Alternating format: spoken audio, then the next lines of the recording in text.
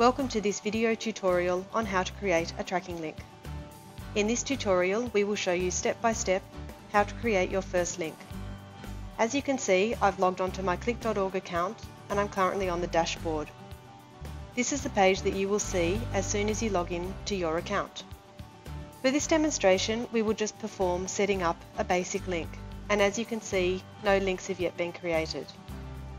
You can either click here to create one, or go to the sidebar on the left where you can click on links and then on new.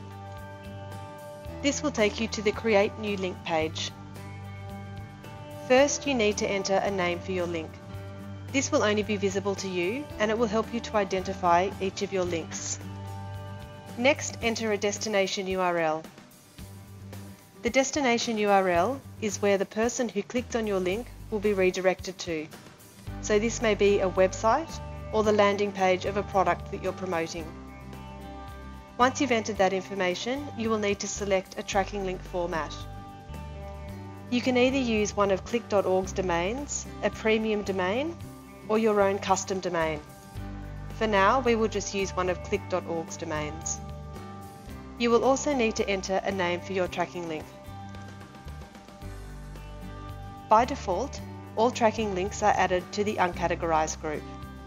However, if you will be setting up a number of links that belong to the same product or the same campaign that you're working on, it would be useful to add a new category so you can keep all your links together. You can do that by clicking on the Add New button.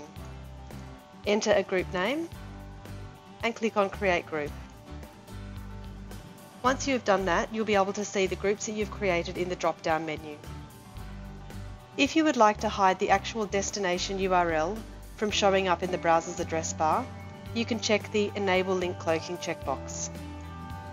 If you'd also like to stop search engines from following your tracking link, you can check the Hide from Search Engines checkbox. At this point, what we have entered is the most basic information that you need for your link to be set up and active. There are a number of additional options that you can do before you save your link, such as redirections and link expiration. However, we will go into these in further detail in later tutorials. For now, click on the Save Link button. The link code box will appear on your screen. This is where you can click the Copy to Clipboard buttons to copy the link or the HTML code for your tracking link. Once you have copied these, you can insert them into your emails or onto your website. Click on Save Changes and your link is now saved. On the left-hand sidebar, if you now click on the Links tab, you will see the link that you have just created.